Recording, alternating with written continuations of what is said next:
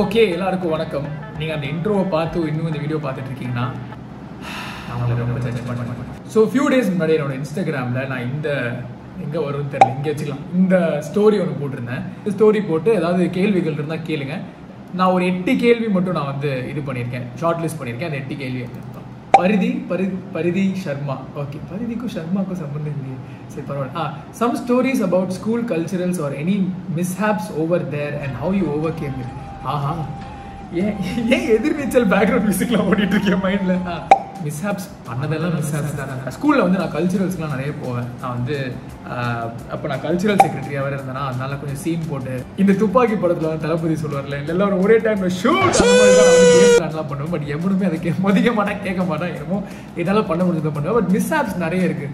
ஒரு கல்ச்சுரல்ஸில் வந்து நாங்கள் டிஸ்குவாலிஃபை ஆகிட்டோம். வல்கராக ஸ்டேஜில் பேசினால டிஸ்குவாலிஃபை ஆகிருக்கோம். நிறைய இடத்துல வந்து ஸ்கிரிப்ட் மறந்து போயிடும். எஸ்பெஷலி இந்த ஆட்ஸ் ஆப்பெல்லாம் போகும்போது ஒரு ஸ்கிரிப்ட் மாதிரி ஒன்று இருக்கும். அந்த ஸ்கிரிப்டை ஃபாலோ பண்ணி டக்குன்னு அவங்க என்ன ப்ராடக்ட் கொடுத்தாலும் அந்த ப்ராடக்ட்டை மட்டும் அதுக்குள்ளே சொல்லி விட்டு ஒரு ஆட் மாதிரி பண்ணும். ஒரு வாட்டி வந்து நான் யூடியூப்ல சொல்லிட்டு இருக்கேன், வாணி மஹாலில் வந்து ஒரு கல்ச்சுரல்ஸ் அட்டென்ட் பண்ணிருந்தேன். அப்போ என் வீடு வந்து பசுலா ரோட்ல இருந்தது, ஒரு 2 ரோடு தள்ளி தான். கல்ச்சுரல்ஸ் போயிட்டேன். ஈவெண்ட் 1 hourல ஆரம்பிக்குது. எனக்கு பயத்தில் வயிறு கலங்குது, என்ன பண்ணணுன்னே தெரியல. பசங்களாம் டே எப்படியாச்சும் மேனேஜ் பண்ணிடுறேன், இங்கே பாத்ரூம் போயிடறான்னு போய் பார்த்தா அந்த கல்ச்சுரல்ஸில் கிட்டத்தட்ட எனக்கு தெரிஞ்சு எல்லாருமே பாத்ரூம் தான் இருந்தாங்க. எஸ்பெஷலி அந்த இந்த கப்புள்ஸ் எல்லாம் இருப்பாங்களா, அவங்களாம் அந்த பாத்ரூம் போக ஒதுங்கிட்டாங்க. ஐயோ, அங்கே போய் பாத்ரூம்லாம் போக முடியாது, அசிங்கமாயிருவே, நம்ம ஒரு கல்ச்சுரல் செக்ரட்டரி வேற, இதை வந்து காப்பாற்றுறோம் அப்படின்னு சொல்லிட்டு அங்கிருந்து ஸ்கூல் வேன் எடுத்துட்டு என் வீட்டுக்கு போயிட்டு நான் பாத்ரூம் போயிட்டு திரும்பி வந்து அதை அதில் கலந்துட்டேன். எவ்வளோ கஷ்டம் இல்லை இது, நீங்கள் கேட்கவே இல்லையே. நான் இல்லை, ஆக்சுவலாக இந்த மாதிரி நிறைய இன்சிடென்ட்ஸ் நடந்திருக்கு. பட் மிஸ்ஹாப்னா அந்த ஒரு பயம் எப்போவுமே இருக்கும். அந்த பயத்தில் வந்து டெலிவர் பண்ணிட்டா ஜாலி, பட் நான் டெலிவர் பண்ண முடியலன்னா நான் எம்எல்ஏ ரொம்ப ஹார்ஷாக இருந்திருப்பேன். அது எனக்கு பிடிக்காது. அந்த மாதிரி ப்ரெஷர் ஸ்ட்ரெஸ் வந்து யாருமே ஏற்றிக்க கூடாது, அது அன்னெசரி. Okay, next. தேங்க்யூ பரிதி Sharma. Next question, Varshini K, coincidence R destiny? இல்லை, எனக்கு புரியல. கோஇன்சிடென்ஸா இது சொல்கிறீங்களா, வழக்கமாக சொல்கிறீங்களா? இதுக்கு வந்து எப்படி சமுதாயம் என்பது கொஞ்சம் யோசிச்சு சொல்லணும்னா கொஞ்சம் இன்டர்ட்வைண்டுன்னு தான் தோணுது.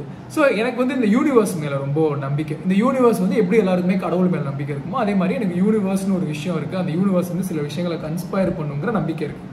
ஸோ இதில் 2 ஆஸ்பெக்ட் மெயினாக இருக்குது. ஒன்று வந்து நம்ம பண்ணுற விஷயங்கள்லாம் நமக்கு திரும்பி வரும், கர்மா மாதிரி வச்சுக்கோங்க. நம்ம நல்லதே யோசிச்சு நல்லதே பண்ணோம்னா நமக்கு ஏதாவது ஒரு நல்லது வருங்கிற நம்பிக்கை. அது யூனிவர்ஸ் பண்ணுமோ இல்லையோ, யூனிவர்ஸ் இருக்குதோ இல்லையோ, அட்லீஸ்ட் நம்ம வாழ்க்கையில் நடந்துக்கிற விதம் வந்து கொஞ்சோண்டு மாற்றும்.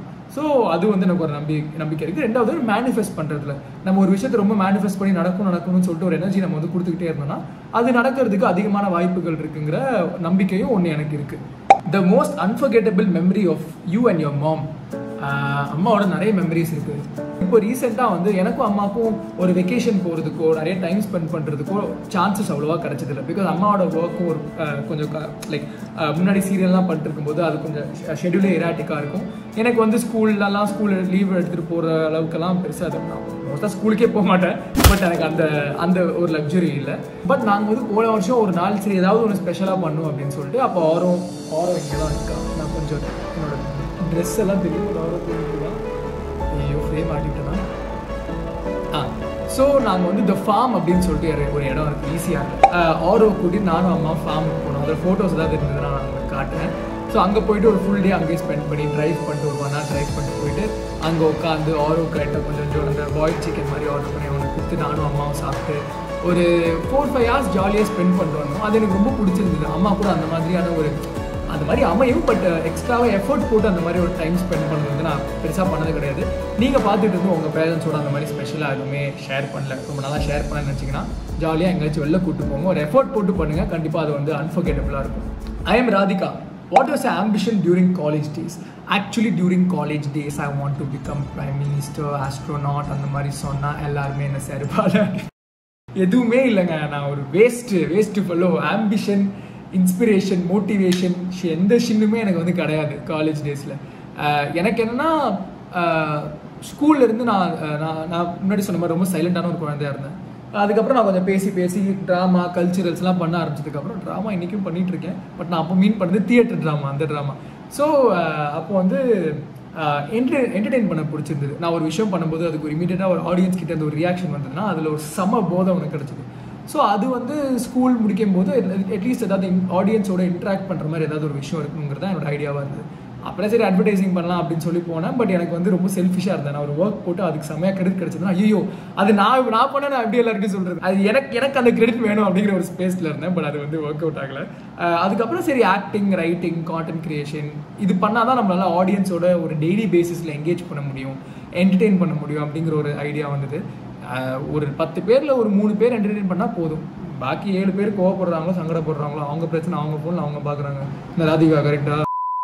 நெக்ஸ்ட்டு ஒன் சைடட் அட்டாச்மெண்ட்லேருந்து எப்படி வெளியே வர்றது?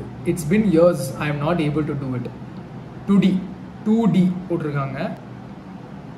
ஐ திங்க் இந்த ஒன் சைட் லவ்ங்கிறது வந்து ரொம்ப பூமர் மாதிரி பேச போகிறேன். நான் ஆல்ரெடி ஒரு யூடியூப் வீடியோ போட்டிருக்கேன் அதை பற்றி.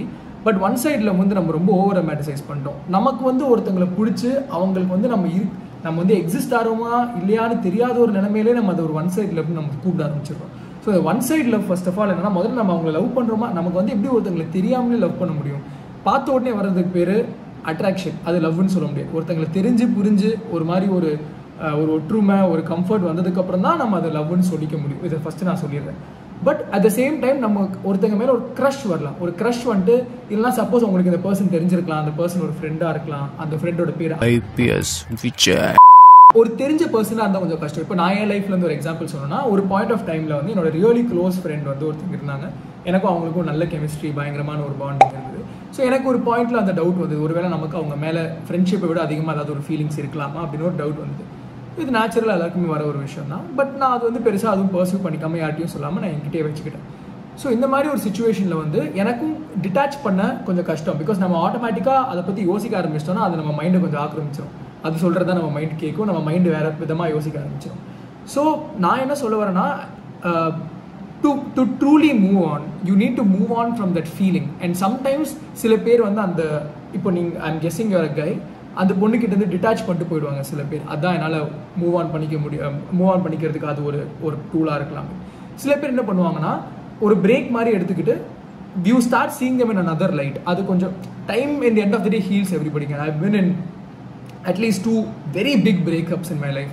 அண்ட் ஒவ்வொரு பிரேக்கப்புக்கு அப்புறமும் நான் என்கிட்ட சொல்லிட்ட விஷயம்னா, இது என்னால் அவள் இல்லாமல் வாழ முடியாது, என்னால் அவள் இல்லாமல் சாதிக்க முடியாது, என்னால் அவள் இல்லாமல் தூங்க முடியாது, சாப்பிட முடியாது. சொன்னால் அதே வாய் தான் இந்த வீடியோ ரெக்கார்ட் பண்ணிட்டு இருக்கு. இன்னைக்கு என்னால் தூங்க முடியுது, சாப்பிட முடியுது, வேலை செய்ய முடியுது. அன்னைக்கு நான் சாதிச்சதை விட இன்னைக்கு நான் அதிகமாக சாதிச்சிருக்கேன். அது நான் கான்ஃபிடென்ட்டாக சொல்ல முடியும். நான் சாதிச்சிருக்கேனா அப்படின்னு தெரியல, பட் அன்னைக்கு நான் அந்த வேர்ஷன் ஆஃப் மை செல்ஃபோட கம்பேர் பண்ணும்போது கண்டிப்பாக நான் அதிகமாக சாதிச்சிருக்கேன். ஸோ எல்லாமே வந்து ஒரு டைம் பாஸ்ன்னு சொன்னால் நம்ம பாட்காஸ்ட்டை ப்ளக்இன் பண்ணுற மாதிரி இருக்கும். பட் எல்லாமே ஒரு மேட்டர் ஆஃப் டைம் தான். So give your self that time, அந்த பேஷன்ஸ் கொடுங்க. உங்களுக்கு ஒரு க்ளோஷர்னு ஒரு வார்த்தை இருக்கும். அந்த க்ளோஷர் கிடைக்கிறதுக்கு நீங்கள் என்ன பண்ணணுமோ அது பண்ணால் நீங்கள் பெட்டராக இருப்பீங்க. அது வந்து அந்த பர்சன் கிட்டேருந்து விலகி இருக்கிறதா இருக்கலாம், அந்த பர்சனோடு இருந்துட்டு நீங்கள் அவங்கள பார்க்குற விதத்தை மாற்றுறதா இருக்கலாம், sometimes even trying to date other people are speak to other பீப்புளாக இருக்கலாம். பட் அந்த க்ளோஷர் வந்து உங்களுக்கு ரொம்ப முக்கியம். ஸோ அந்த க்ளோஷர் தான் உங்கள் கீவேர்ட். ஓகேயா? Cringe makes life beautiful. Give an example of this. I need a story. Meanwhile, I believe these lines. நான் வந்து ஆக்சுவலாக இதை பற்றி ஒரு பாட்காஸ்ட் எபிசோட் போட்டிருந்தேன். நிறைய பேர் பாட்காஸ்ட் கேட்குறவங்க வந்து இந்த வீடியோ பார்த்துட்டு இருப்பீங்கன்னு நினைக்கிறேன். பட் பார்க்காதவங்களுக்கு நான் என்ன சொன்னேன்னா, நம்ம எல்லா விஷயத்தையும் வந்து லூஸாக கிரிஞ்சுன்னு சொல்லிட்டு இருக்கோம். பட் ஆனஸ்ட்டாக அந்த ஒரு விஷயம் ரேண்டமாக ஒருத்தவங்க ஒரு வீடியோ போட்டாங்க, நம்ம கிரிஞ்சுன்னு சொல்கிறதெல்லாம் அவங்களோட ஒரு க்ரியேட்டிவிட்டி, அவங்களுடைய ஒரு சிந்தனையை நம்ம வந்து அழிக்கிறோம் அப்படின்னு சொல்லியிருந்தேன். எல்லாமே கிரிஞ்சு தாங்க. நீங்களும் நானும் கிரிஞ்சு தான். இப்போ நான் அந்த வீடியோ போடுறேன்னா ஒருத்தங்களுக்கு வந்து இவன் சூப்பராக பேசுகிறானே அப்படின்னு தோணும். இன்னொருத்தங்களுக்கு இவன் கிரிஞ்சா, ஐயோ இவன் உட்காந்துருவான், கேமரா ரெக்கார்ட் பண்ணி விட்டுருவான், ஏதாவது ஒன்று பேசிகிட்டே இருப்பான், இவன் பேசுகிறத நான் அதுக்கு பார்க்கணும், இவன் கிரிஞ்சா, இவன் ரீல்ஸுக்கு எல்லாருமே சொல்லுவாங்க. நம்ம எல்லாருமே ஒரு விதத்தில் கிரிஞ்சு தான். பட் நம்ம பண்ணுற கிரிஞ்சினஸில் தான் நம்மளோட அடையாளமே இருக்குது. சரியா? பஞ்ச் டயலாக் மாதிரி இருக்கலாம், பட் நம்ம அடையாளமே அதில் தான் இருக்குது. ஸோ நம்மளை மாற்றிக்கிட்டோன்னு வைங்களேன், ஒரு 10 வருஷத்துக்கு அப்புறம் நம்ம எல்லாருமே ஜெராக்ஸ் காப்பி மாதிரி இருக்கும். ஒன்று ஒன்றா வந்துட்டு இருப்போம், ஒரே மாதிரி இருப்போம், வெள்ளை வெத்தி பேப்பராக இருப்போம், மற்றவங்களை கலாய்க்கிற வெத்தி பேப்பராக இருப்போம். கலாய்ச்சி யூஸே கிடையாது. நீங்களாக இருங்க. That's what makes you beautiful. நானாக இருக்கேன், that's what makes me beautiful. நீங்களாக இருக்கிறது கிரிஞ்சாக இருக்கிறதோ, நானாக இருக்கிறது கிரிஞ்சாக இருக்கிறதோ இருந்தால் நம்ம கிரிஞ்சு தான். அவ்வளோதான். That makes life beautiful. Sujitha Saravanan, இதுதான் என்னுடைய 2 rupees அட்வைஸ். நெக்ஸ்ட்டு, என்னை ரொம்ப நாளாக ஃபாலோ பண்ணலைனா இதை வந்து உங்களுக்கு தெரியாது. இது வந்து நான் ஃபுல்லி ஃபில்மில் ஒர்க் பண்ணும்போது பண்ண ஒரு வீடியோ. அதை வந்து இவங்க எதுக்கு அமைச்சிருக்காங்கன்னு தெரியல. ஹர்ஷவர்தினி, உங்களுடைய டேஸ்ட் இன் டான்ஸ், இன் வீடியோஸ், எவ்ரி திங் ரொம்ப பேடாக இருக்குது. ஸோ ப்ளீஸ் இதை வந்து தட் மீட்டிங்கை நீங்கள் மறந்துடுங்க. பட் எதுக்கும் அதுலேருந்து ஒரு 2 செகண்ட் உங்களுக்காக. Harshavardhini, tell us about how Oro came into family. ஆரோ வந்து கோவிட் டைமில் ஆக்சுவலாக எங்கள் ஃபேமிலியில் நிறைய பேர் பூனை வச்சுருக்காங்க. பட் எனக்கு வந்து பெட்ஸ் யாருமே இருந்தது கிடையாது. பிகாஸ் என்னோட லைஃப் ஸ்டைலும் சரி, அம்மாவோட லைஃப் ஸ்டைலும் சரி, ரொம்ப ட்ராவல் பண்ணுற மாதிரி ஒரு லைஃப் ஸ்டைல், ஆர் மோஸ்ட்டாக ஆஃபீஸில் இருக்கிற மாதிரி ஒரு லைஃப் ஸ்டைல். ஸோ கோவிட் டைமில் கீழே நான் வந்து அப்பப்போ வாக்கிங் போகும்போது நிறைய பூனைகளை பார்க்க ஆரம்பித்தேன்.